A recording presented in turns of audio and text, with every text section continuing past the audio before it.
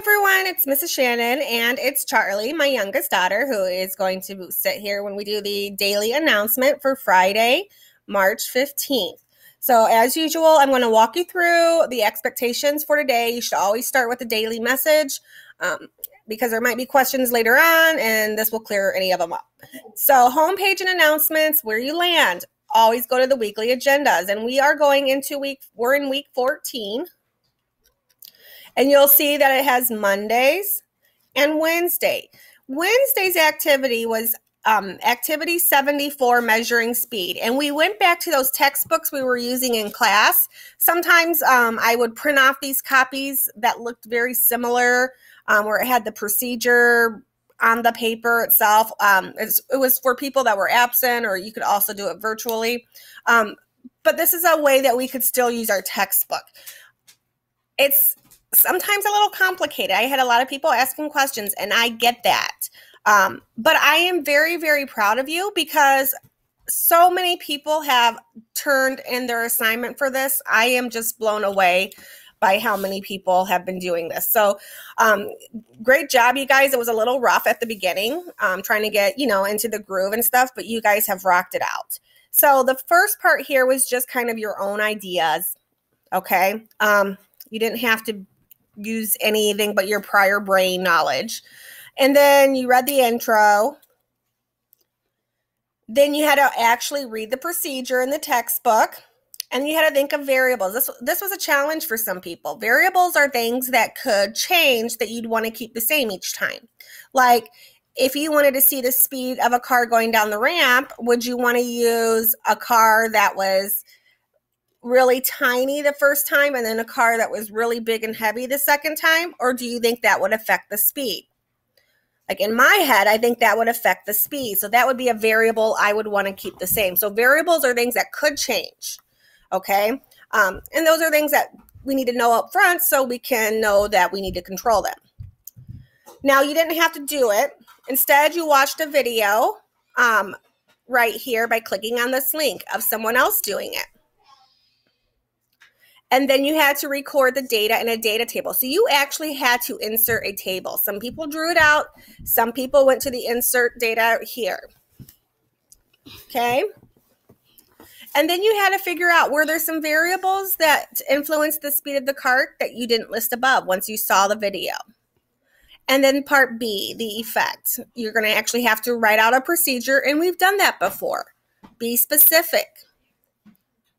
Okay. Now,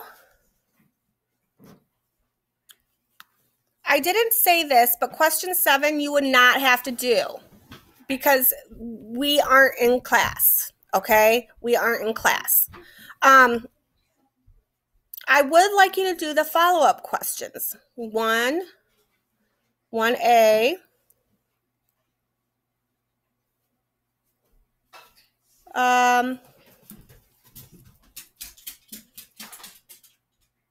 Any of them that have to do with the video that you saw, please include, okay? And then definitely number 5 here and number 6. So yes, I did want you to do the follow-up questions. If you did not finish on Wednesday, that's the first thing you're going to be finishing up today. I know that this was a longer assignment. That's okay. But when you're finished, the actual assignment for today is kind of a piggyback on what you learned about speed. So you talked about speed and how speed is distance divided by time, how far something goes divided by the time it takes. Well, now you're going to do this Google form. It's kind of like those book puzzles where we would be in groups and all the information's in your reading. If you just go back up and look at the reading and the pictures, it's the same way here. So you're going to enter your name, your class hour. It tells you a little bit about what I just said, how you just learned how to determine the speed of a car going down the ramp. Now you're going to get more practice calculating speed. Whenever it says background reading, it's very important for you to read because that's the information that you need to use to answer the questions below it. So you're going to see that it talks about speed and distance.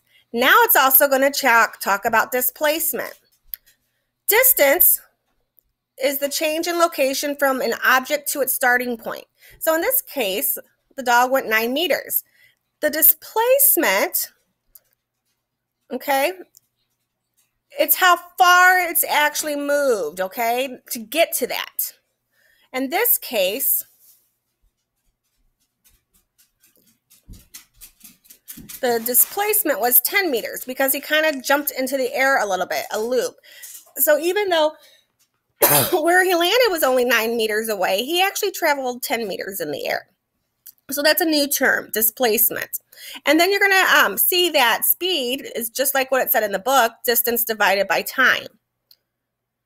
So now using that information here, and it says look up for the formula for speed, you're going to answer, do you need to know the distance to calculate the speed? If it's needed, check needed. If it's not, check not needed. And you do that for each of these.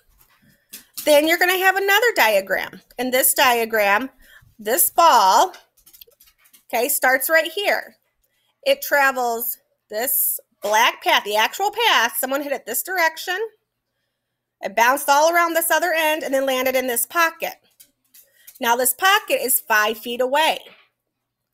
Okay, but in order to get 5 feet away, it traveled, hint, hint, hint, it was displaced if you were struggling, okay, this black path total.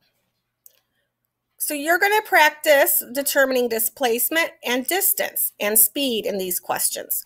So you're going to go through this first part, and that's what it's going to be about, is distance, displacement, speed, and then something called velocity. And you'll be learning about velocity and another background reading section. So just please make sure that you're reading and looking at the diagrams.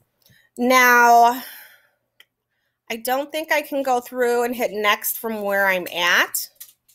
Nope, because it requires a submission.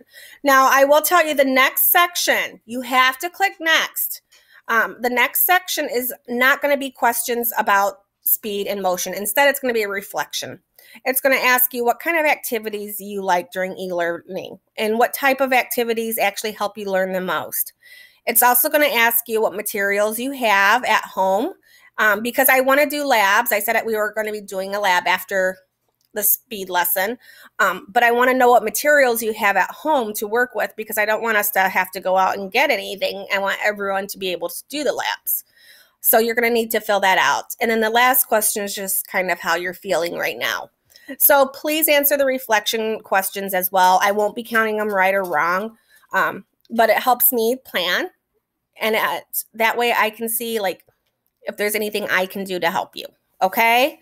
Also, feel free to email me if you have any questions. So I'm going to put this up on our homepage, and you guys take care. And if you have questions, email me. If you don't have questions, then I'll probably talk to you on Monday.